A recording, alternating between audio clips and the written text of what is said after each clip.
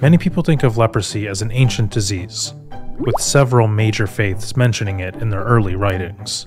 However, a disease as old as time can still make a modern comeback. Over 200,000 people worldwide are diagnosed with the disease each year, and recent leprosy cases have lacked traditional transmission factors. Scientifically known as Hansen's disease, leprosy is a chronic infectious disease caused by Mycobacterium leprae. The most apparent symptoms include skin lesions, thickened skin, and loss of sensation in the affected region. Skin lesions, such as papules, macules, or plaques, appear reddish or lighter in skin color, while thickened skin or lumps may develop around the nose, forehead, and ears. Loss of sensation may begin with tingling that leads to numbness.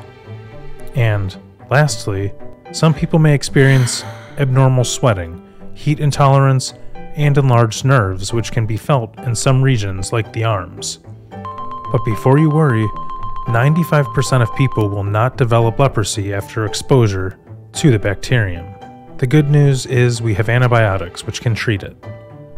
Though it remains unclear exactly how a person gets leprosy, researchers believe contact with an infected armadillo and air droplets from an infected person may lead to infection.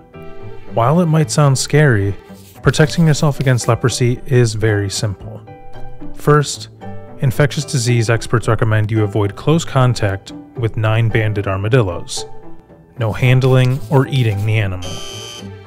It also helps to keep the 9-banded armadillos away from the home.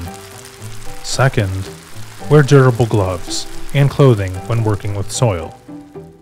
Though not confirmed, some experts suggest 9-banded armadillos may contaminate soil when they burrow underneath.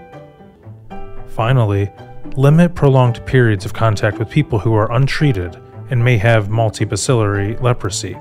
They may have high numbers of the bacteria in their respiratory droplets and nasal secretions. Most importantly, if you think you may have leprosy, seek help from your primary care doctor and an infectious disease specialist, because early recognition is important.